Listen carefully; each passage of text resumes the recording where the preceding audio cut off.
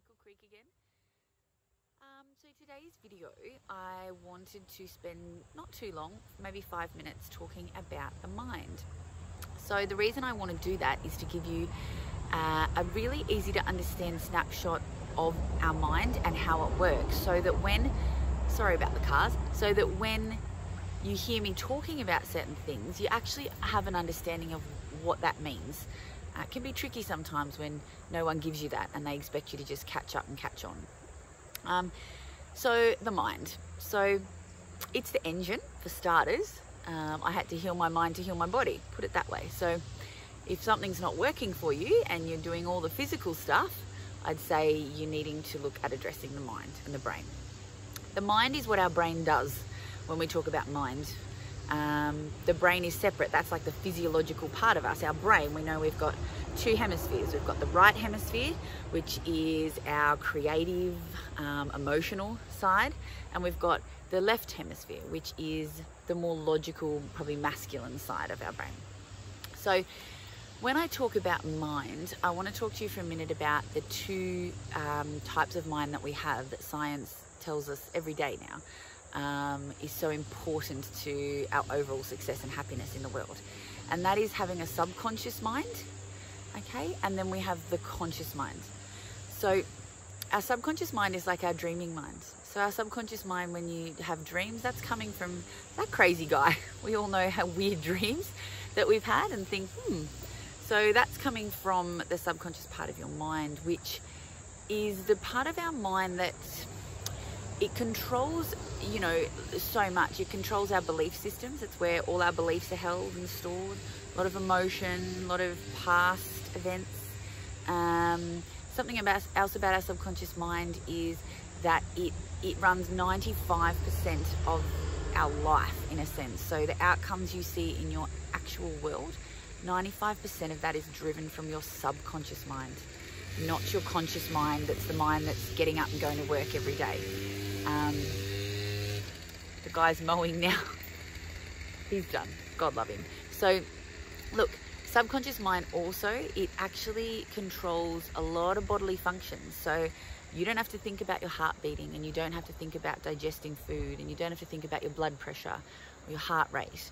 You don't have to think about your beautiful nervous system that's controlling so much of your sensory perception of the world and your emotion and what feels good and what feels bad.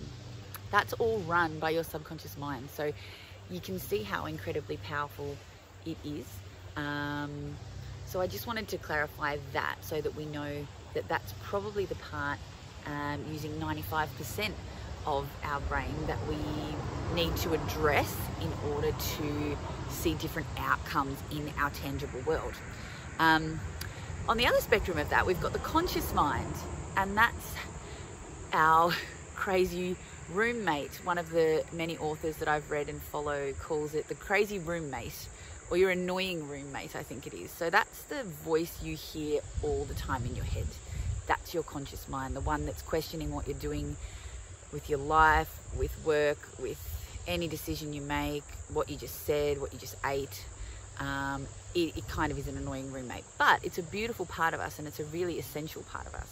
But it only makes up 5% of what results you're actually seeing in your life, right? So your conscious mind is the mind you use to think about something. If we're trying to do a project, we're trying to achieve something, we're trying to write our to-do list for the day, you know, it's the mind that drives us forward, okay? Because it's logical, and it's quick acting, and it's incredible. Like our mind, our brain, our mind is just incredible machine, which is why I love it so much, and I want to teach and talk about it so much, because I understand the power of this incredible machine.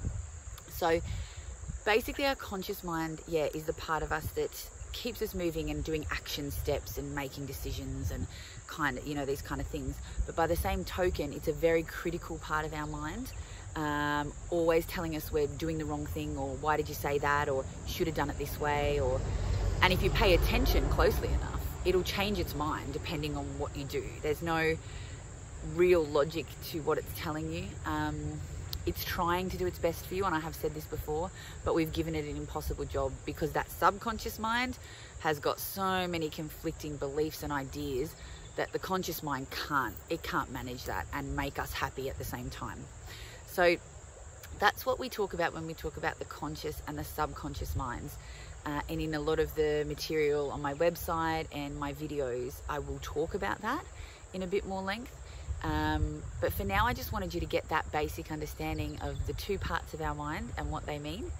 And then when we're chatting, or when you come and have a session with me, we don't need to start at the very beginning, because you've already seen this video and have a relative understanding of how that works. So that was me for today, and I hope you could hear me through some of the noise. That's what it's like being in nature anyway. It's all good. So yeah, thanks for listening. Bye guys.